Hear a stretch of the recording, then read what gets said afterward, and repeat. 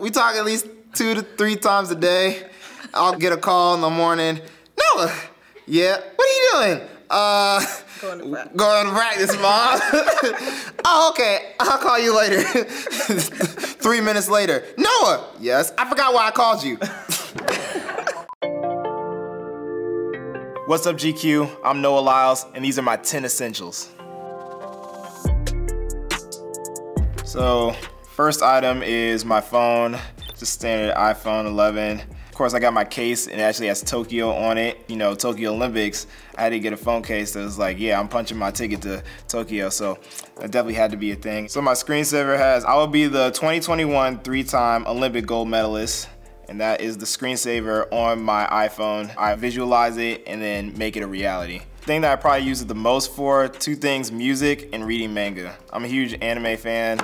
I can't get enough of it. All my friends are into it. I grew up on it since I was probably 13 all the way up to now. It's been getting more and more popular, but I feel like we were the generation that really set it off. I'm going out there with anime socks, this is my love. In the early days, I used to read it on websites because they didn't have apps for it yet because it wasn't that popular. And then eventually became popular enough where you can just go out and read it on apps. So now I have 3 different streaming services for anime. It is taken very serious in my house. My Nintendo Switch is next. I also play a lot of video games, but my Nintendo Switch is probably my best travel tool. I remember I was actually on a plane ride flying to Rabat, and this girl had a Switch and she was playing Mario Kart, and I pulled out mine, and we didn't speak the same language, but she knew that we were about to play Mario Kart. We set up a game, and yeah, I whooped that little girl's butt.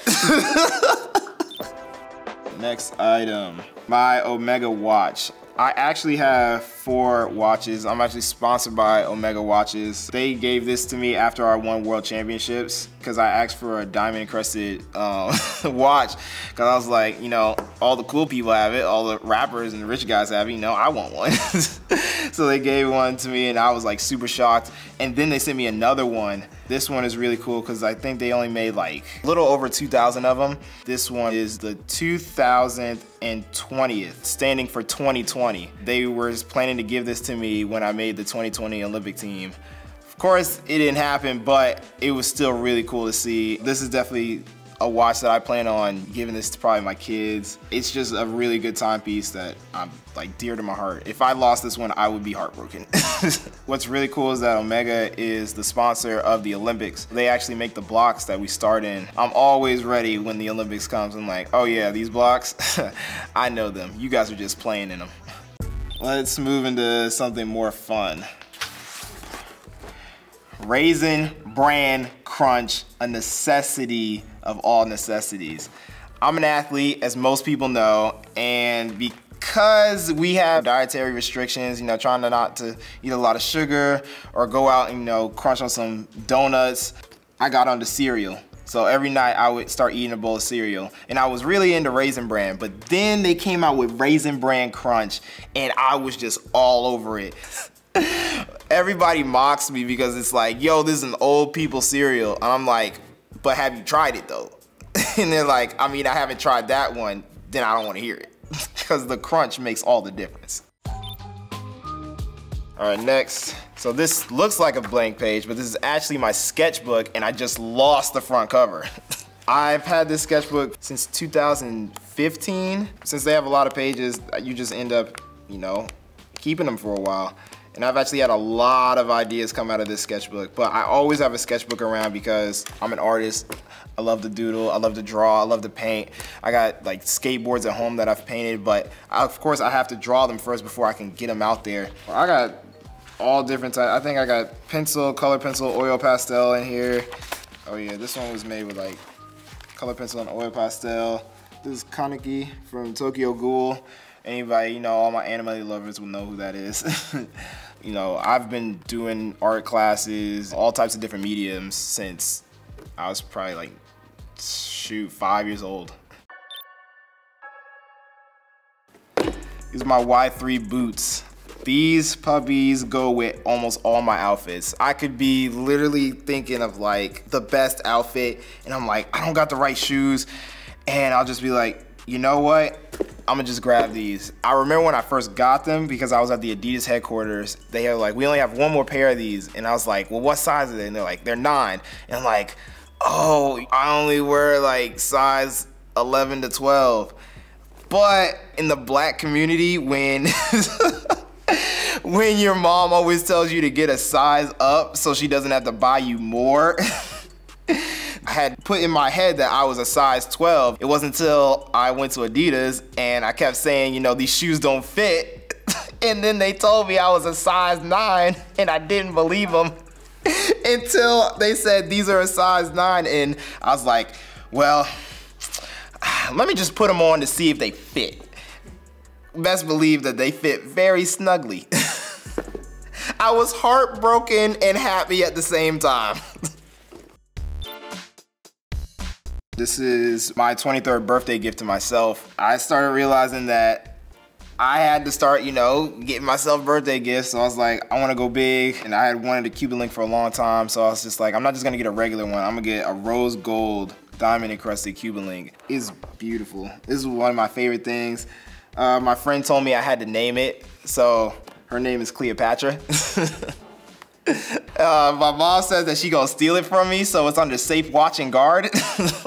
This is like my showroom piece. Whenever I'm putting together a really good outfit, I'm like, I want, you know, people to look at me. I put on Cleopatra. It's a done deal.